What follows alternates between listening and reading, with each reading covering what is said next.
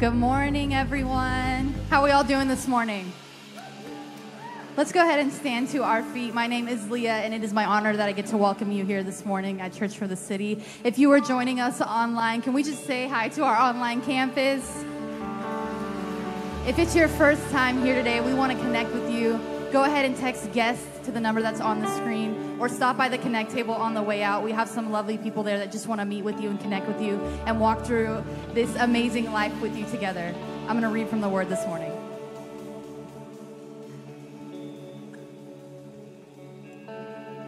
First Chronicles 29:11 says this: Yours, O Lord, is the greatness and the power and the glory and the victory and the majesty, for all that is in the heavens and the earth is yours. Yours is the kingdom, O Lord, and you are exalted as head above all.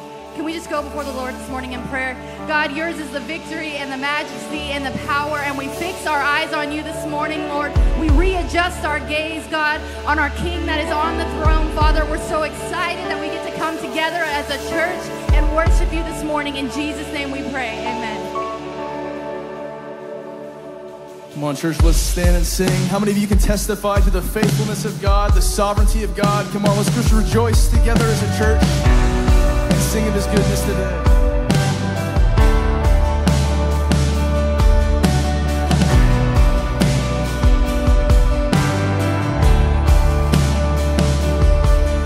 When the road runs dead, you can see your way out. No sense, you say that's what faith is for. When I see a flood, you see a promise. When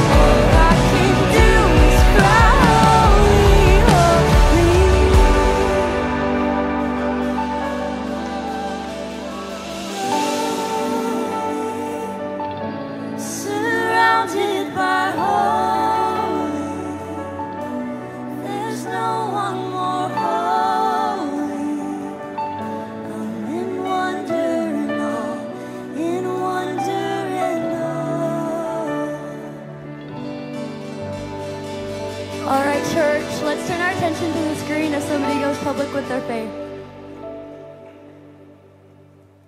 My name is Albert. Before I had a personal connection with God, I believed in Him, but didn't ever pray or go to church. I always had a caring family, but never felt like I fit in. I had all the reasons to be happy, but felt depressed. Yet felt depressed. My life took a turn of events when my grandparents passed away early 2020. My father was diagnosed with cancer. Passed away August 26th. I fell into depression, which later turned into thoughts of suicide. My wife always had encouraged me to seek the Word of God and never stopped believing in me. I began to attend CTC because my daughter was going to youth group. I noticed a personal positive change in her, in which made me curious to attend. And it wasn't until March 19th when Pastor Andrew shared a powerful message of pain and suffering. As a result of that, I have opened my life and heart entirely to God, and He is the one to take away the feeling of sadness, depression, and suicidal thoughts, which is why I have hope. And today I'm going public with my faith. Albert, Jesus said every disciple should be baptized in the name of the Father, the Son, and the Holy Spirit. Because of your confession of faith, today I baptize you in the name of the Lord Jesus Christ for the remission of your sins, and according to the Scripture, you shall receive the gift of the Holy Spirit.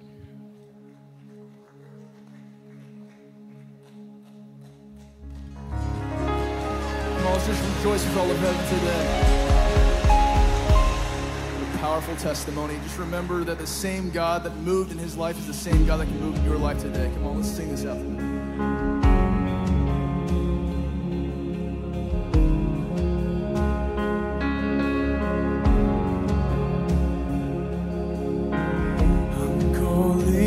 The God of Jacob,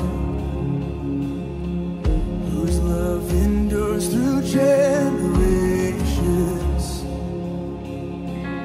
I know that you will keep your covenant. I'm calling on the God of Moses, the one who opened up the ocean. Now to do the same thing for me.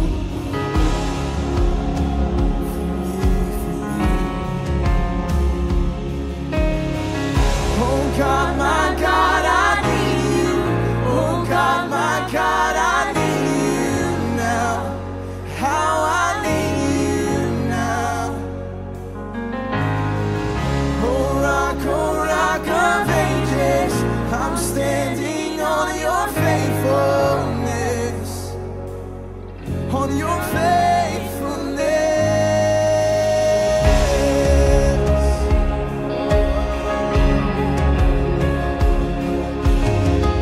I'm calling on the God of Mary, whose favor rests upon the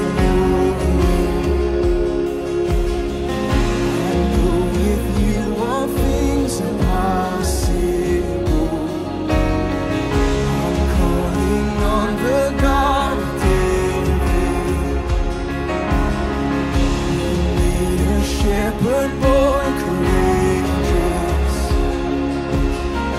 I may not face Goliath, but I've got my own giants. Oh God, my God, I need you. Oh God, my God, I need you now. How I need you now. Oh rock of ages, I'm standing on your faith.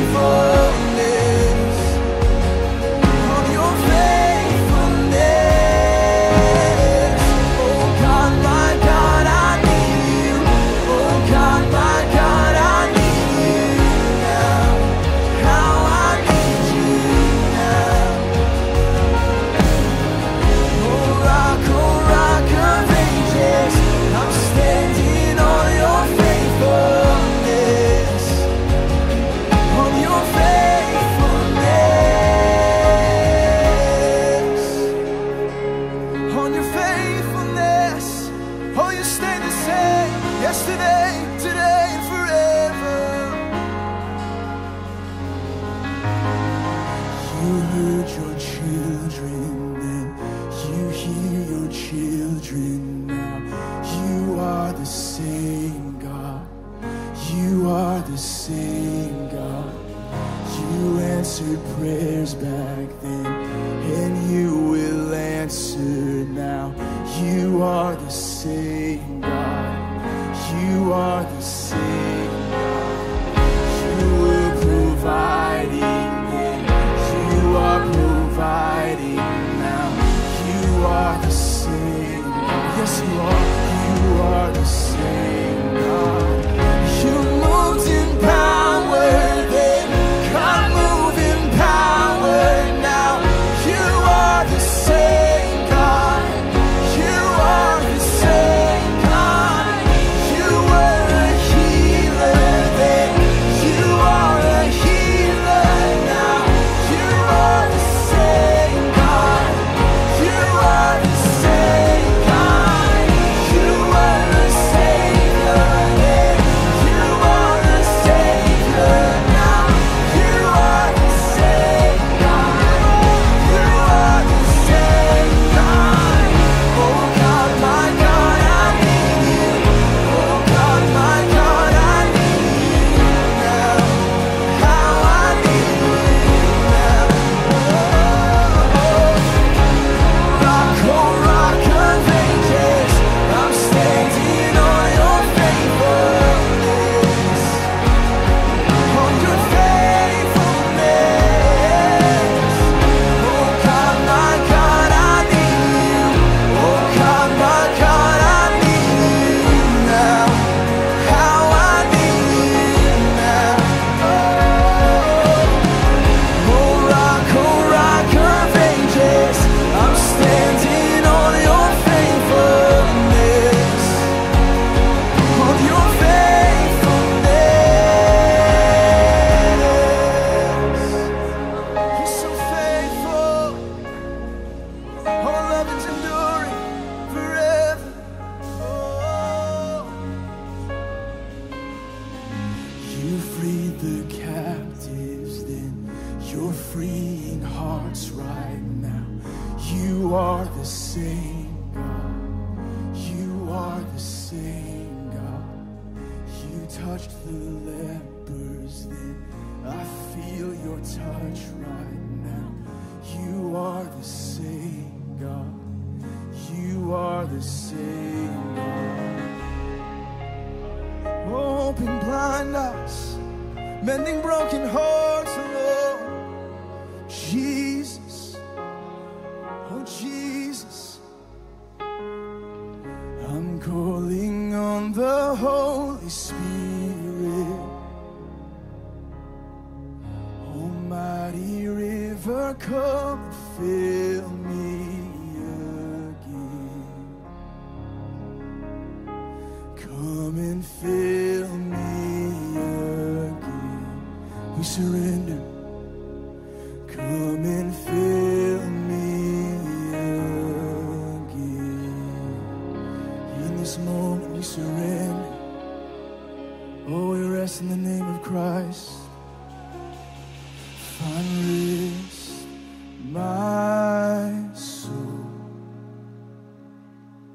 in Christ alone. Know His power in quietness and trust.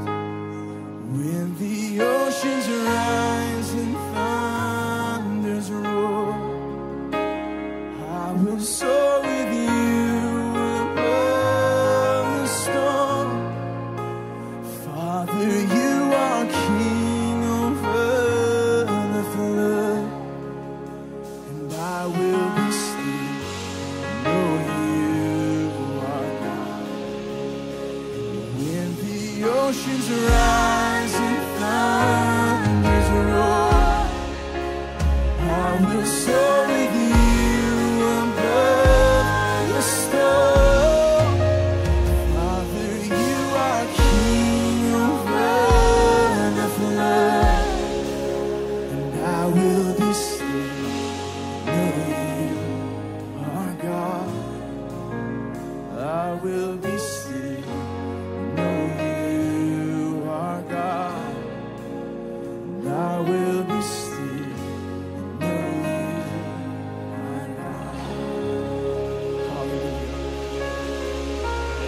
what a treasure it is to know you, to commune with you, to worship you in your presence, Lord. We thank you for the sacrifice of Christ and the defeat over the grave, that you tore the veil, that you made yourself accessible. God, that we became sons and daughters of God, the righteousness of God because of the blood of Jesus. God, we thank you for this moment, Lord. God, we submit this to you, Lord. We thank you. We love you. It's in the powerful name of Jesus we pray. Amen. Amen. Awesome. What an amazing time of worship together. We're going to transition now. We're going to go into what we call a meant to mingle. Feel free to go ahead and greet people around you. There's someone you've never met before. Just let them know you're thankful they're here in the house today.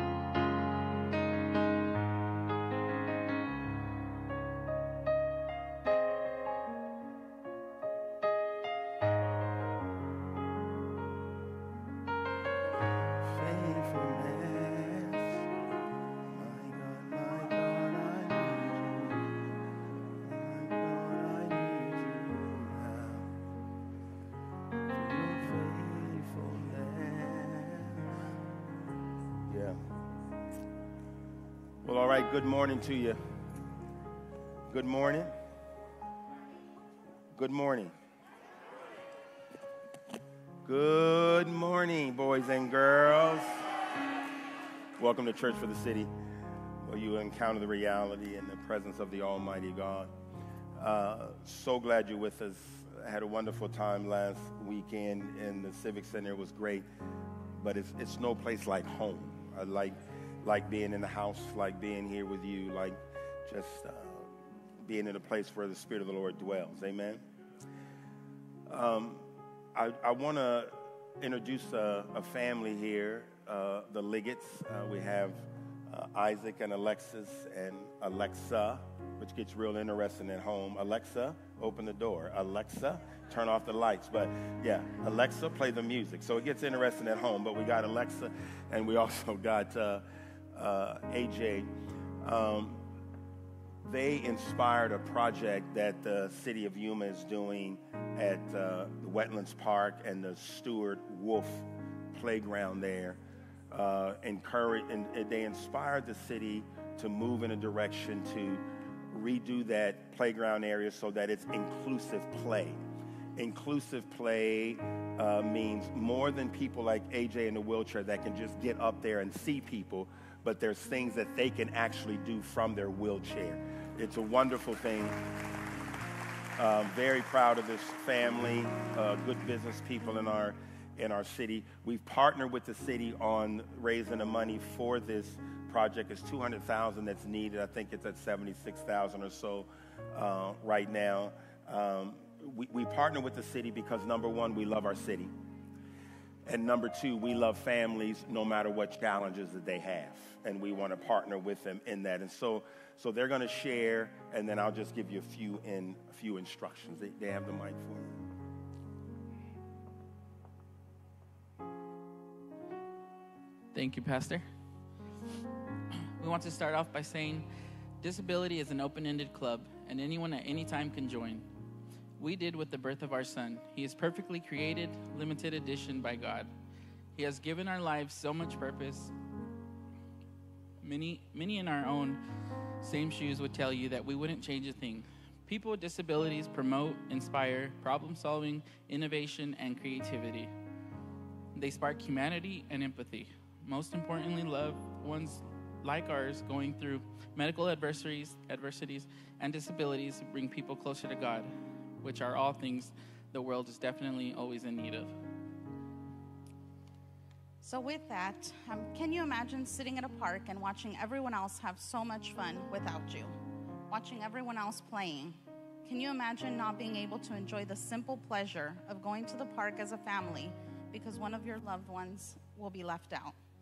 Our family is crushed by seeing our 8-year-old daughter have so much fun at her favorite park while our son, a little adrenaline junkie, only gets to watch. Some of us know that feeling of being stuck on the sidelines and not being included. The disability community, more often than not, and not by choice. But we're turning our frown upside down and raising money in order to bring universally designed, wheelchair-inclusive equipment pieces and communication boards to Yuma's Castle Park. Thank you. What is so amazing about the pieces that we're working to bring is that everyone will get to play together. That's right, everyone, including both children and adults who are wheelchair users, like veterans, first responders, and everyone in between, will all get to play right alongside their loved ones. These pieces of equipment are popping up across the nation, but the first ever We Go Swing delivered to Arizona is for Yuma's own Castle Park. So far, we've raised about $76,000, and we cannot thank everyone that has helped in making that happen and is making this happen. We are still continuing to fundraise, and we hope that Yuma can also be the first in all of Arizona to have all 3 wheelchair-inclusive pieces in one park, right behind cities like LA, which just opened theirs last year. When we've been able to take AJ to these pieces, it's a blessing to see all the kids using them. They notice AJ, they just let him on, and they all continue playing together without skipping a beat. These kids that are sparked by empathy and humanity, there are medical professionals, teachers, musicians that praise God's glory and that we will all be touched by in one way or another someday. It really is a beautiful thing. This will be experienced by all in Yuma and not having to drive hours and hours away. There are many families just like ours, but it wasn't until we were blessed with AJ to come into our lives that it opened our eyes to it.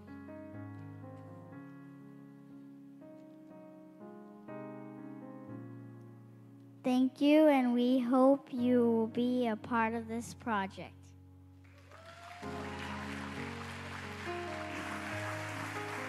Thank you guys so much. We're going to pray for you. I want to pray for the family. As you can imagine, of course, they own a business here in town.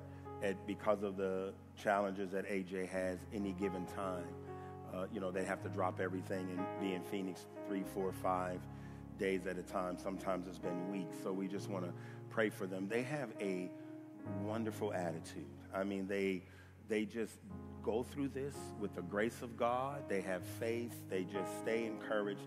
I'm just so blessed watching them on how they've handled some of the, I would say, tragic stuff that they've had to walk through. Now, there's going to be a table out there. Alexa's sister is there. We have a certain amount that we're going to give from CTC. If you want to be part of that, however you give, whether it be online, whether it be a check or whatever, you can put on there inclusive play park, and we'll add that to what we're going to do. But there's also a receptacle there on the table. Listen, anything you give, $10, $20, $50, $100, anything you give helps us get to this goal of getting this inclusive play park for families such as the Liggetts. Let's pray. Father, I want to thank you. Thank you, first of all, for being in the house of God and being with the dear church family here and the people of God here. We're grateful for an opportunity to worship, which has been amazing today. Looking forward to sharing the word of God and certainly asking for your help and your anointing that people's lives will be transformed. People's lives will be changed. Lord, I thank you for this family. I thank you for the inspiration they've given to the city. I thank you, Lord God, for the work that's being done. And Lord, I'm thankful for the city leadership that's taken this on with a real passion, really seeing how much this will enhance our city and the lives of so many. So I pray, Lord God, that you will provide. Let there be nothing lacking. Lord, touch our hearts, touch people's hearts across this community. We're believing you, Lord God, that this project will be fulfilled. Give this family grace. Lord, give them grace as they raise their family, as they run their business, Lord God, as they walk through those challenges that they face on a regular basis. Give them grace, give them peace. Lord, may they walk in the love, the kindness, and the goodness of you. Lord, be glorified. In Jesus' name, amen, amen, amen. God bless you guys. Thank you so much.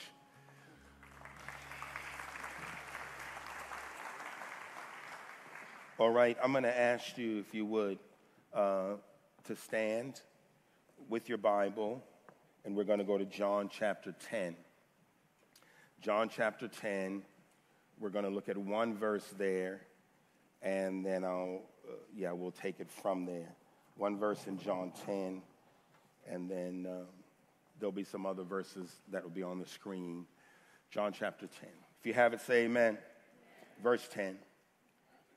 The thief comes only to steal, kill, and destroy. I came that they may have life and have it abundantly. Can you say amen? You can be seated. I do believe that the best description of life is from one who lived life pretty hardcore, one that lived life full speed ahead. He did this with divine wisdom. The scripture says that he was the wisest man on the earth other than Jesus, and full of wisdom. So he lived this life with all the wisdom that he had. He also had no financial boundaries, no financial restrictions.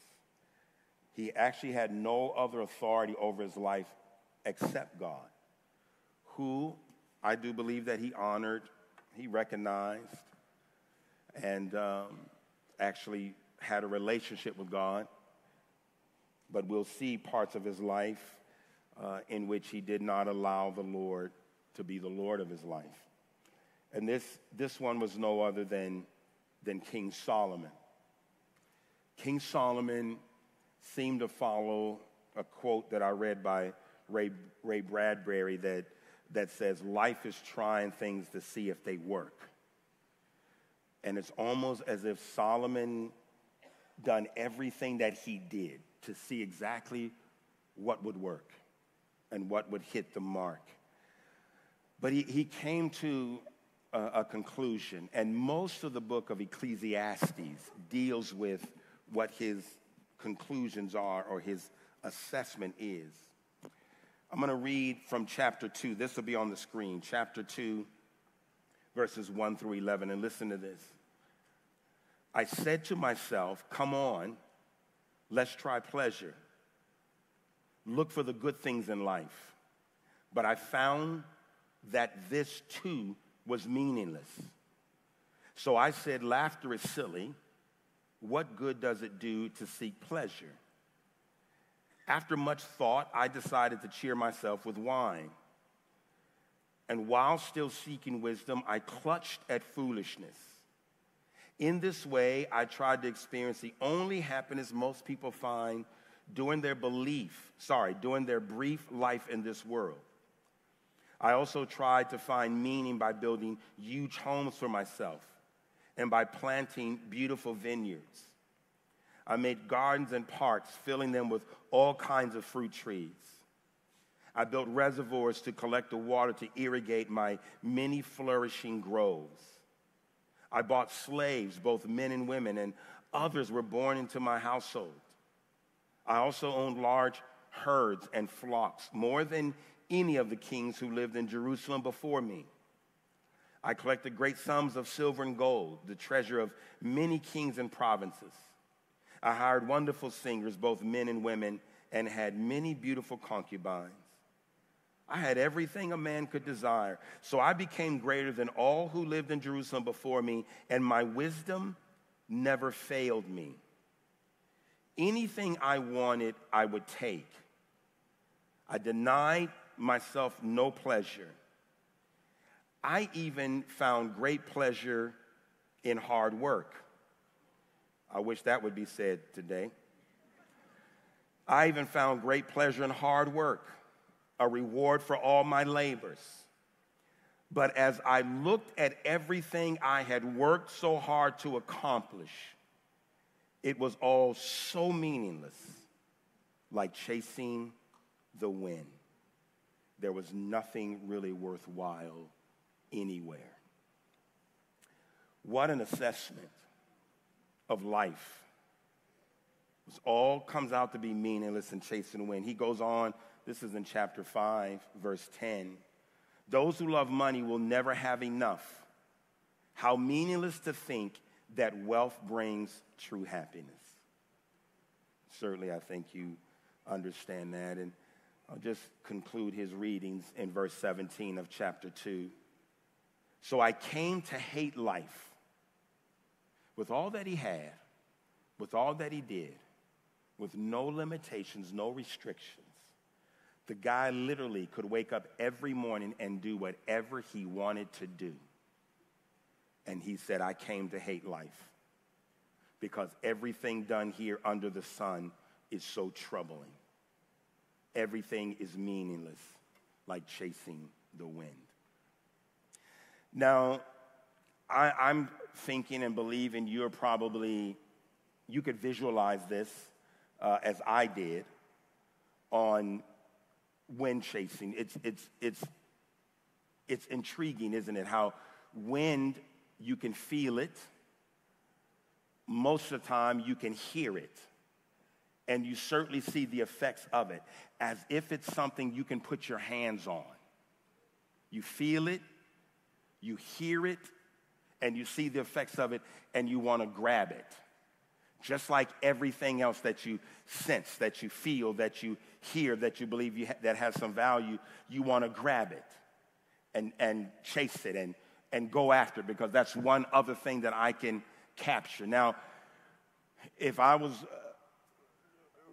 on my way to my house and I saw you out in the parking lot when I'm leaving, and I see you out there doing this, and I walked over to you and I said, what's happening? How are you doing? And if you said to me, it's obvious what I'm doing, Pastor. I'm chasing the wind because I'm going to catch it. I'm going to walk to my house. I'm going to call the sheriff department. And I'm going to tell them we got a 5150 in the church parking lot, and they're going to come and lock your butt up in the Looney Tune. Did I just say butt? I didn't mean to say butt, but you got the point. But that's the mindset that Solomon describes that he had, and oftentimes we have. We think that anything that we can get our hands on is something that we're supposed to pursue. It's something that we're supposed to go after.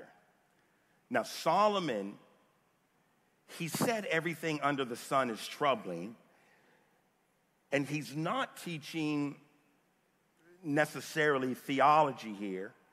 So on the one hand, you know and I know not everything under the sun is troubling, but at the right, also there is a statement here that he's making that certainly does apply to us, that many things in life are troubling. Job said it this way in 14:1. He says, anyone born of a woman is short of days and full of trouble.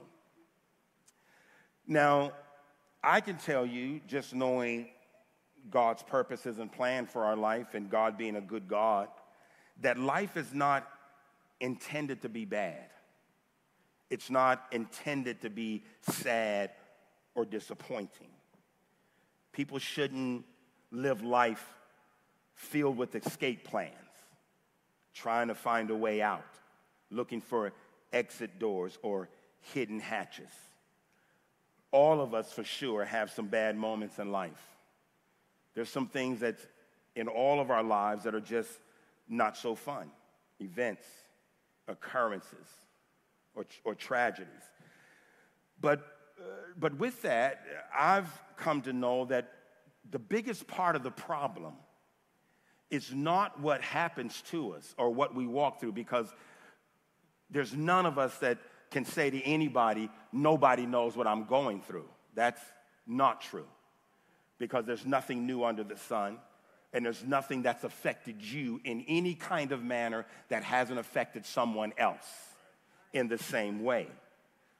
But I do know that the issue here is that many people live life with the wrong perspective or the wrong objective. If you have an objective to live life pain-free or free from suffering or free from any kind of hurts, that's a fool's goal. That's just not possible. And honestly, having that objective causes you to miss out on the presence of God in your life. Suffering is unavoidable, and God has a purpose in all suffering, as you well know. But how we respond to it should be more so the objective. When I was meeting with the content and prayer team on Wednesday morning, I thought about something it was like a little leadership teaching that I heard years ago, and somebody said something and it triggered a thought about it. The guy was talking about if you boiled hot water and you had 3 elements in front of you.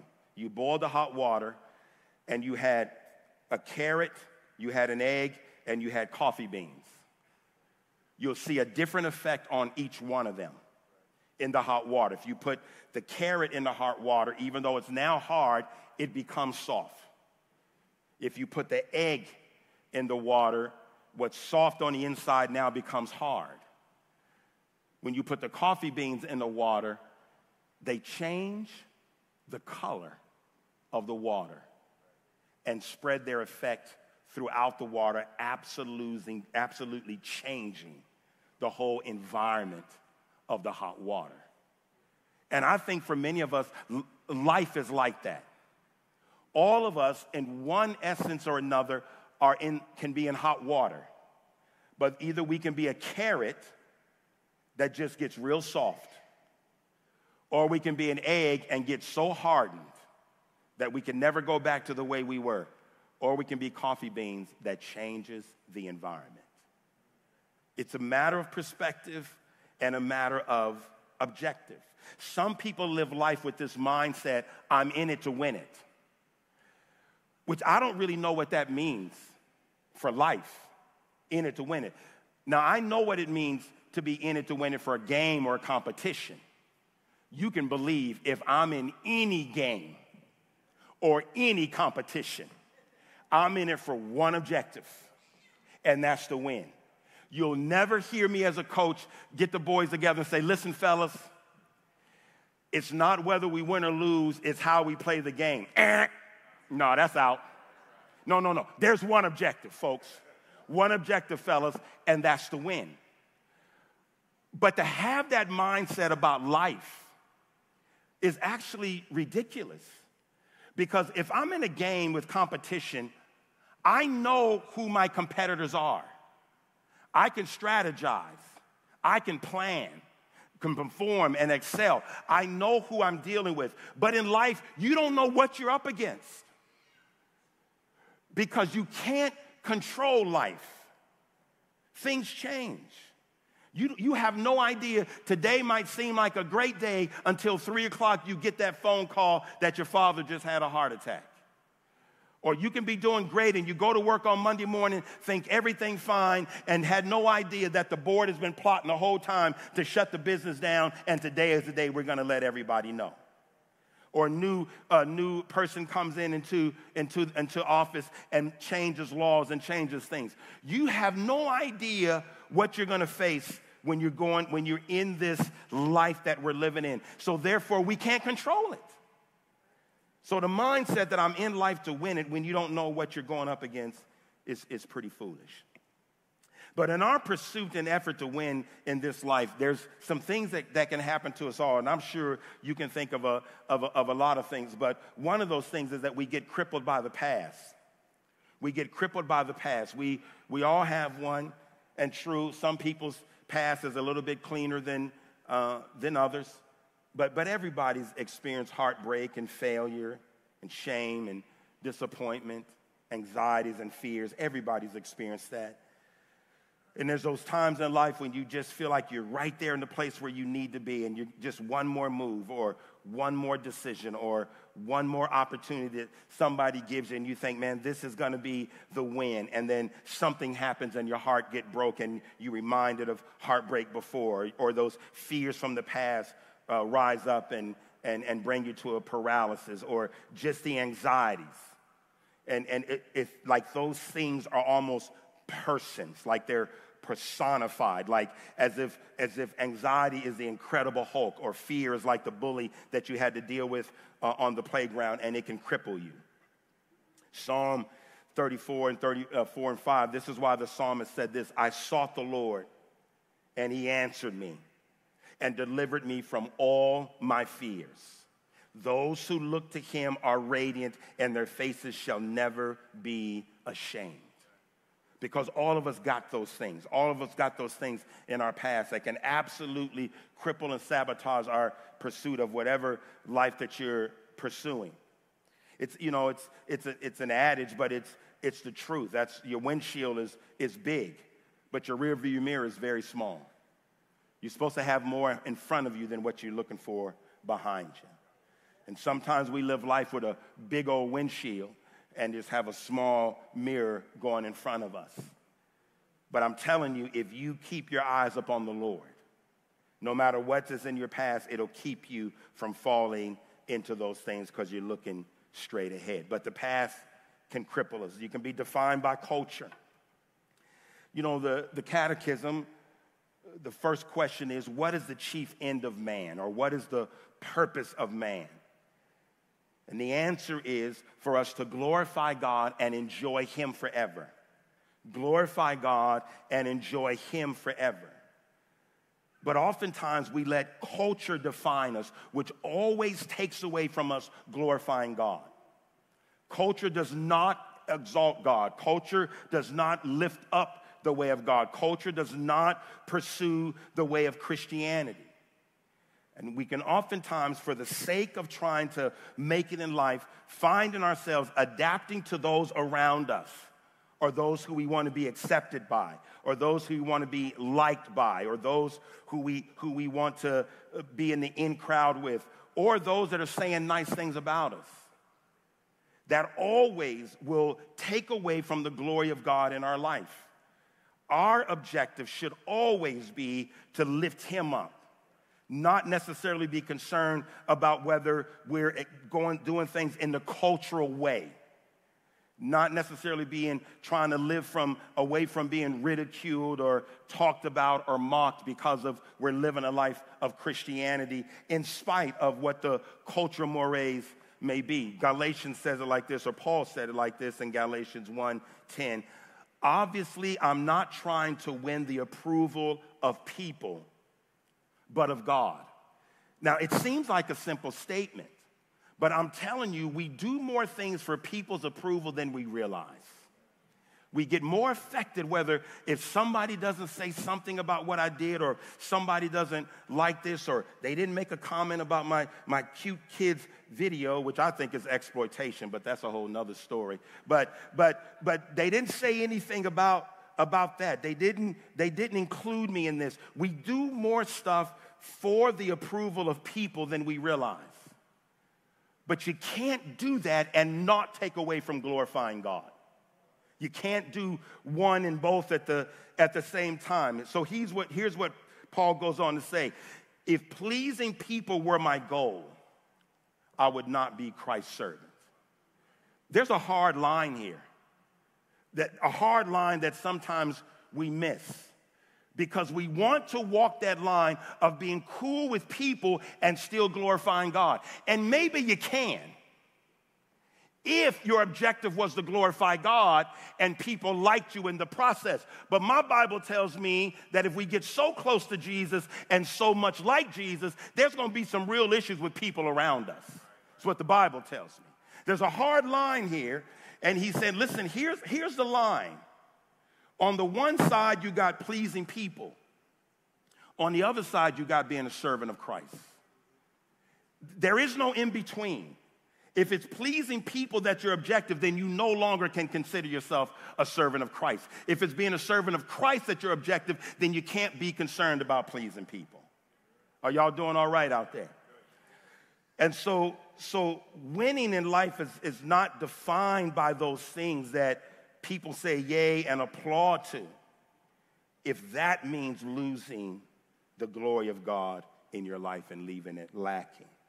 That third thought that I want to bring out is living for selfish purposes.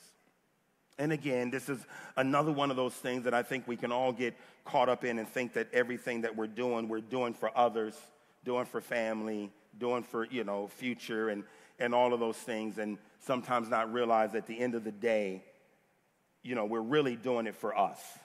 We're really doing it for our own mindset, our own self-gratification, our own comfort level, and do things for a selfish purpose. Ecclesiastes 4:8 says it like this: this is the case of a man who is all alone without a child or a brother, yet he works hard to gain so much wealth as he can. But then he asked himself, who am I working for? Why am I giving up so much pleasures now? It is all so meaningless and depressing. And at the end of the day, when life is pursued outside of seeking that real life that Christ wants to give us, I'm telling you where it ends up all the time. You end up enslaved to the thing that you've created and the thing that you're making or the life that you're creating. You're enslaved to all the elements that go along with that. You're enslaved to those thoughts and enslaved to those actions and enslaved to those prides and those idolatries. Or you end up exhausted because you can't keep that up. You can't keep doing that over and over and over again and still getting nowhere. And then the end of that is just emptiness, complete emptiness. Well, which is where Solomon emphasized. But let me tell you about God the Father, who really gets a bad rap, as if God is against us. If certain things take place in life or we don't get what we want in life, we have this mindset that God is against us. If I had that accident and my car was totaled, and God knows I can't afford to pay the car off and get another one, the thought is God is against me. If that relationship ended that just completely broke my heart, or that marriage that ended, that I had no hopes or no desire that it would end this way, and God let it happen, then God is against me. Or if that child went a totally different direction than what you were hoping and praying and believing and invested in, then God is against me. You're starting from the wrong premise. You're starting from the wrong premise. If you let those things define whether God is against you, then you've missed the very thing that God has done for you that's greater than all of those things. Because the scripture says he sent his own son to die for you. Start right there. Well, my car wrecked and God knows better. He must be against me. But really, he sent his son to die for you. This relationship went real bad and God knows how much I've invested in this relationship. He must be against me. But no, he sent his son to die for you. You're looking at the wrong thing. You're basing on how God's goodness is on things that take place in your life that you define as real life. And the Lord is saying, I started with the very premise that is real life, and that's sending my son to die for you. Sending my son to die for you. John 10:10 says it like this: the thief comes only to steal and kill and destroy.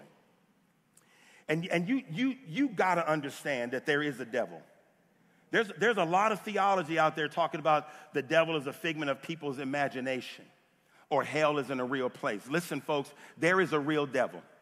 There is an enemy out there, and he has a purpose and an objective, and that is to absolutely take from, destroy, and wreck everything that God wants to do for your life.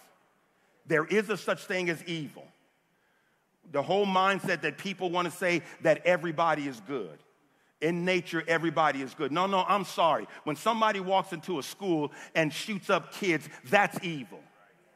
And don't tell me in the courtroom when the parents stand up there and say, and the boy done shot up 6 or 7 people, but Johnny really has a good heart. No, he does not. That's evil. Am I talking to the right church? I wasn't mad in first service, but I'm getting a little anxious. That's evil. You got to know when people do some terrible things, ungodly things, it's evil. But that's the intent of the devil, to steal, kill, and destroy, and to convince us, well, it's not really that bad.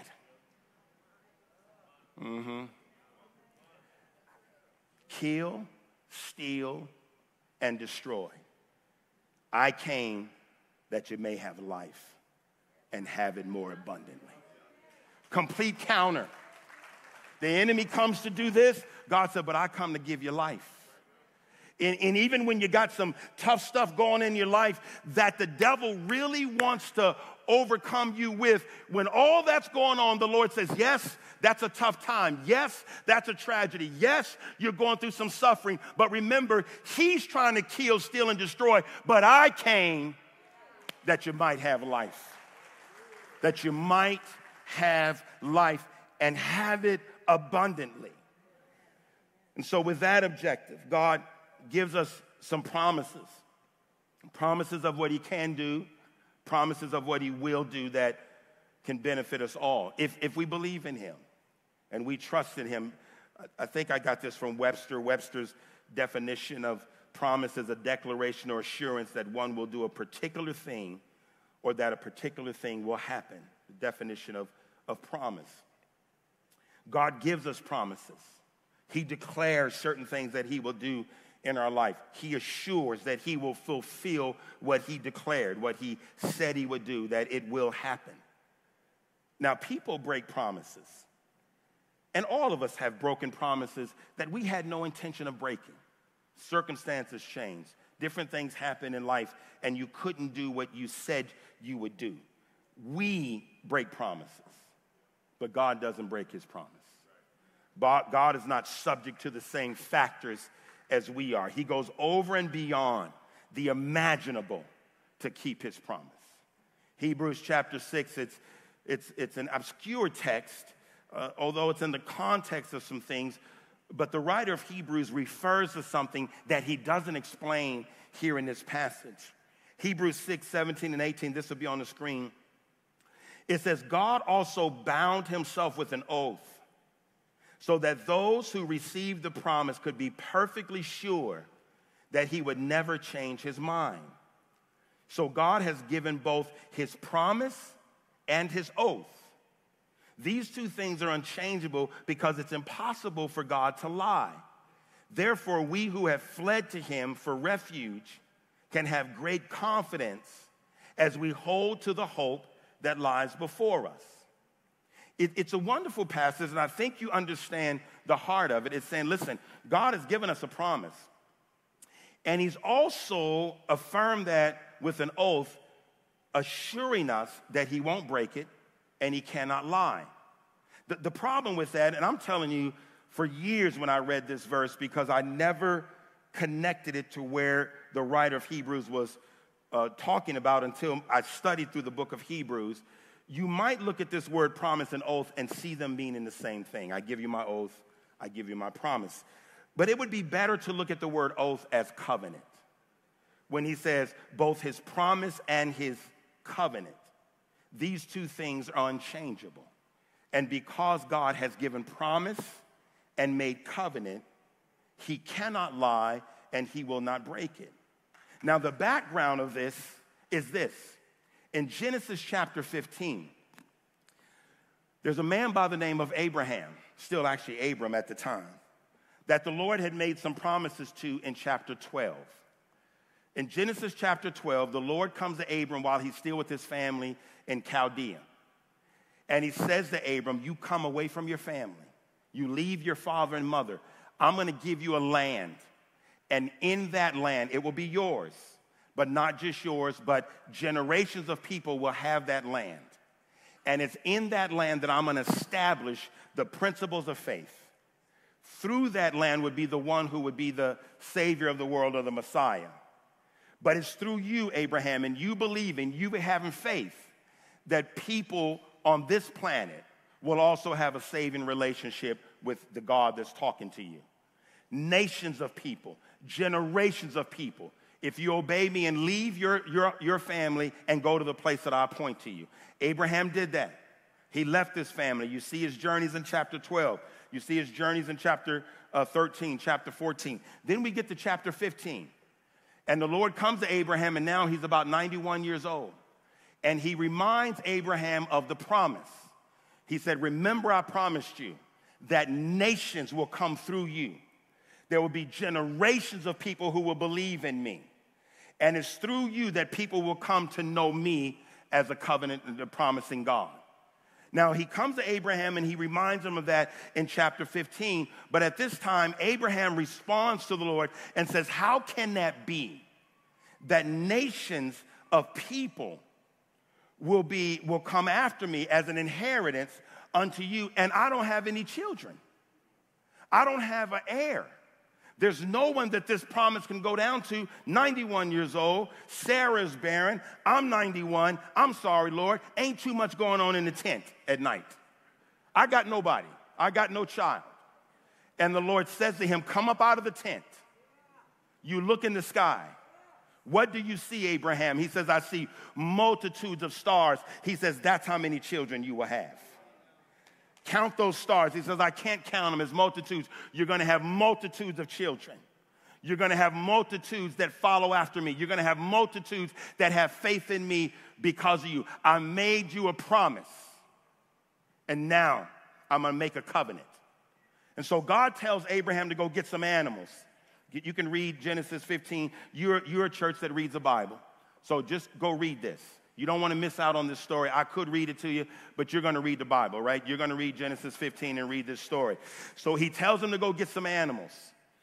And he's to take these animals and he's to cut them in half so that if it's a cow, then it's halfway. If it's a lamb, it's halfway. He gave him the list of animals, and the birds he was not to cut in half, but to put on each side of this line. Now, there's some reasons on why he did that, because one of the things they did in antiquity, it's not the only way that they did things, but one of the ways they did things in antiquity, when they made a promise to each other, and there was no witnesses but two people, then they would say, listen, you bring an animal, you bring an animal, we cut the animal, we split the animal on each side, we get it prepared for a sacrifice, and we walk through making this promise to one another, and the animals are the witness of what we've just promised to do. That's the reason he did it that way. Now, here's the interesting thing.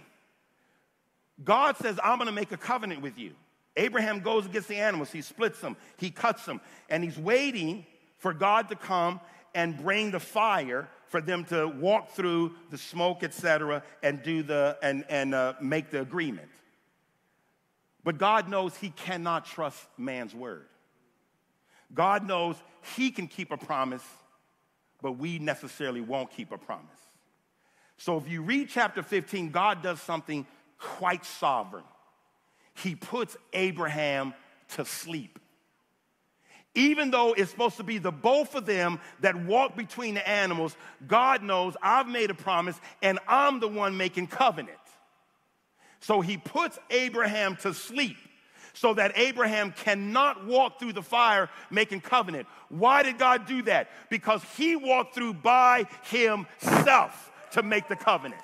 To say, listen, I've made you a promise, and now I'm the one making a covenant with you. I'm not counting on you to keep a promise to me, but you can count on me to keep a promise with you. And so God says, I've given you a promise and I've made covenant with you. I cannot lie. I will not break it. It's unchangeable, and everything I promise you will come to pass. Can you say amen?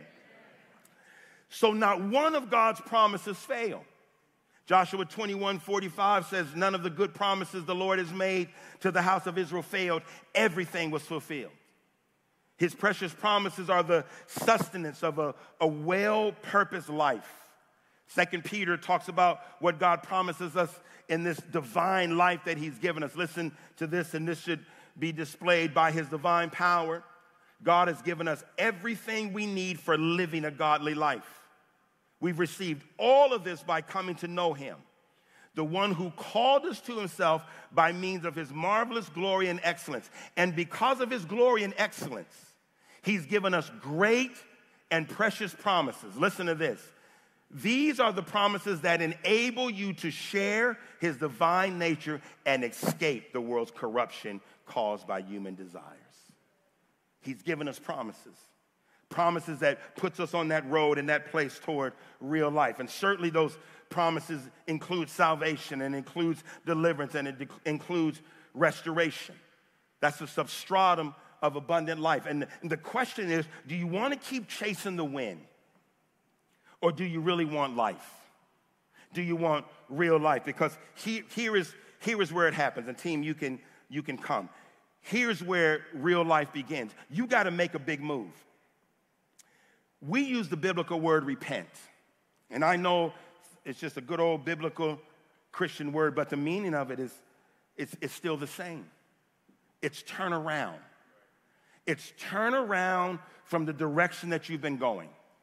Turn around from those things that you've been embracing that you want to call life. Turn around from those things that you've been trying to hold on to, that you've been trying to grab, those things that you thought you never wanted to lose, those things you thought you needed to keep. Turn from those things that you've used as either a crutch in your life or to define what life is. Turn from those things. But not just turn from, but it's where you got to turn to. You see, because people can turn from addiction and turn right into emotional despair. People can turn from heartbreak and broken relationships and turn right into another person that you made an idol. It's not a matter of just turning from something. We're not trying to make people reform. People can reform their life. Listen to me. People can stop doing drugs without Jesus. They can reform their life. But it doesn't mean that they've renewed. It doesn't mean that they've turned to the Savior that eternally cleanses them from all of their sins and gives them an eternal hope. And we're not trying to get people reformed. People need to be renewed. And so you can turn from one thing and walk right back into another idol. You can't turn from that and turn to something else. Repentance is a full turn into the loving care and arms of a Savior. It's the big move. It's putting back those things that are behind you, things that you've grabbed a hold of, and turn to the things that really bring real life. Y'all still with me? The scripture says it like this, 2 Corinthians 6, 17 and 18, therefore go out from their midst and be separated from them, says the Lord, and touch no unclean thing. Then I will welcome you. I will be a father to you, and you shall be sons and daughters to me, says the Lord Almighty. It's turning from those things that you have considered to be life and turning to the Lord Jesus Christ. It's also a letting go, a surrendering of the life that you've created. And I'm not saying everything about your life is wrong, and some people are working where they should be working, have the career they should be having, living where they're living, bought what they've bought. But it's that part of life that you don't want to let go of that's less than what God has for you. It's that part of life that you've created and you keep working to uphold and build up. It's those things in life that you really believe define you and define who you are. And without them, you don't believe that you are the person that people see you as or present you to be. Jesus said, give up that stuff. Surrender. And listen, I know losing things is tough. I know giving up things is tough.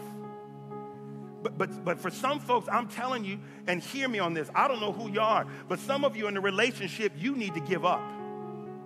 You've made an idol out of it. It's jacking you up. It's destructive. You're not just living with a difficult person. You're in a destructive relationship, and you're trying to build a life with something or someone that God is saying, give it up. Give it up. Some of you might need to change from what you're doing because it's not a job or a life that glorifies God. And maybe what God is directing you to may not be the same amount of money, but who cares if you have life? And believe me, giving up stuff and losing stuff is tough. Now, I didn't go this deep in first service, but this is all y'all's fault. Evidently, I don't know, and I know I'm going a little over, but I didn't preach that long the last 3 weeks, so you owe me. But listen, you got to hear. I know, listen, losing things, and some things we actually hold on to that mean more to us than we think, and we don't realize it until we lose it. I was sharing with the first service in our move, all of our boxes was in the places where they were supposed to go, all of our stuff. This one particular box had some stuff in it that I could put away in the room, but there was parts, the bottom half of that box had to wait till our bedroom was finished before I could set that stuff up. Finally got everything in its place, everything in where it belonged in the house, and it took a few days for, furniture and all that stuff to get to where it belonged. But when it was time to put up the stuff in this box that was in my room, the box was gone. All of my watches, and if anybody knows me, I'm a watch guy. I probably had a dozen watches. All of my wedding bands outside of the one I was wearing. All of my foreign money that I've collected over the years in my travel.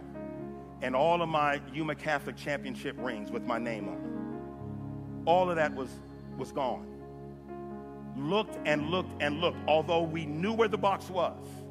Looked and looked and looked, nowhere. I had dreams in the middle of the night. One night in particular, I got up 3 times. I had a dream that I was being shown where the box was. Got up one time at 2-something in the morning, ran to the garage, and I'm going to the garage thinking, I know we didn't take the box back to the garage. It's been in the room the whole time. But I'm stirred by this dream. Go in the garage and break open every single box, which was just stuff from my office. Break open every box and turn it upside down. Go back to bed, probably slept another hour and a half, had a dream that the box was in my shop. Got up at 3:30 in the morning, went to my shop, broke open every single box, looking for that. Finally realized these are just dreams. The box is not there. Cried for 3 days. All my foreign money, all my championship rings, all of my watches. It hurt. The only way I got through it, and you may think, oh, that ain't nothing. It's just watches. It meant something to me. You may say, oh, it's just wedding bands. It meant something to me. You may say, oh, it's just championship rings, and after all, it's YC anyway. It meant something to me. Had my name on it. All my foreign money. That meant something to me. But I'm telling you how I got over it. When I realized that stuff doesn't define me. I miss it. Wish I had it. And no, I didn't answer in first service. Never did find the box. But I tell you what I do have that I'll never give up and nobody can ever take away, and that's real life with Jesus. That's real life with Jesus. And so he said this, Mark 8:34 and 35, then calling the crowd to join his disciples, he said, if any of you wants to be my follower, you must give up your own way, take up your cross and follow me. If you try to hang on to your life, you will lose it. But if you give up your life for my sake and for the sake of good news, you will save it. The wisest thing you can do is to give up what you cannot keep to have what you will never lose. And that's life in Christ. And here's the last thing, and that's commit to a relationship with Jesus. Commit to a relationship with Jesus. Only through him will you get free from this grip, this life, death trap that you're in. Only through Jesus will you get over this failure trap. It's only through Jesus that you'll be totally set free. The only way to have real life is life in Jesus. I'll close with this verse, John 8:31 and 32. To those who believed him, Jesus said, if you hold to my teaching, you're really my disciples, then you will know the truth, and the truth will set you free.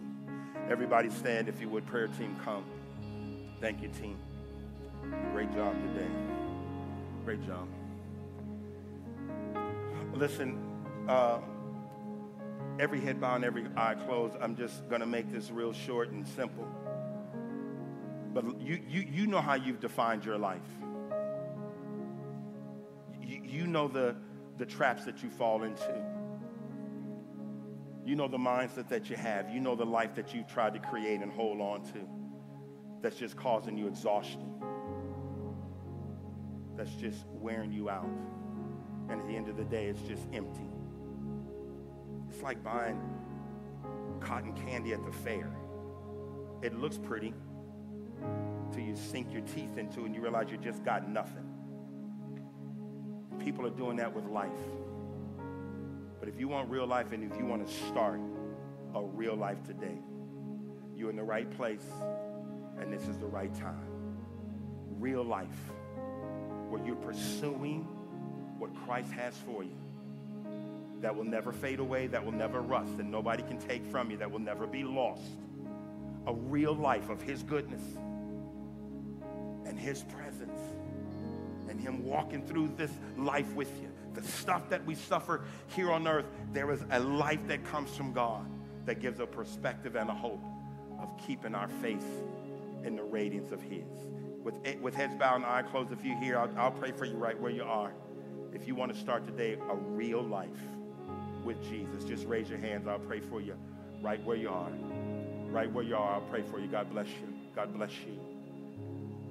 God bless you back there in the back. God bless you. God bless you. Thank you. Thank you. Thank you. Father, I want to thank you for these 5, Lord God, that's said with the hand up, I want to start a real life today. Lord, you know what that's going to mean for them. You're able to help them through that process. There may be some things that they keep. There may be some things that they stop. There may be some things that they start. You're able to walk them through that with wisdom and with grace, that they may absolutely embrace a real life that comes from the Savior alone. So, Father, I'm praying that this moment, this time, Lord, as they make this commitment to you, that this be the first day of a new life for them. And, Lord, I pray for each of us that we may walk, Lord God, in the right direction. Whatever we got to turn from, help us to turn from it and turn entirely and completely to you. We may carry this cross, but embrace the life that you've given us. Father, we thank you and we love you. In Christ's name we pray. Amen. Listen, we're going to go into a song of worship. If you made a commitment or want to make a commitment to Jesus, these dear folks can help you. They also can help you at the Connect table. But I encourage every one of you to leave this place hearing what the Spirit of the Lord is saying to you, that you may embrace the life that only comes from Christ. Give up that stuff that you're trying to create and make a life out of, and get the life that Christ has given you. God bless you. Have a great day.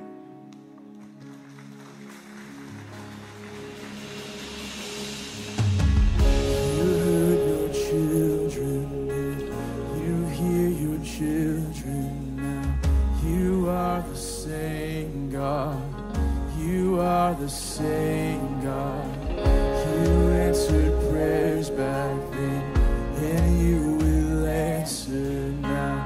You are the same God, you are the same God. You were providing, and you are providing now. You are the same God, you are the same God. You moved in power then, God move in power now. You are the same God, you are the same God. You are a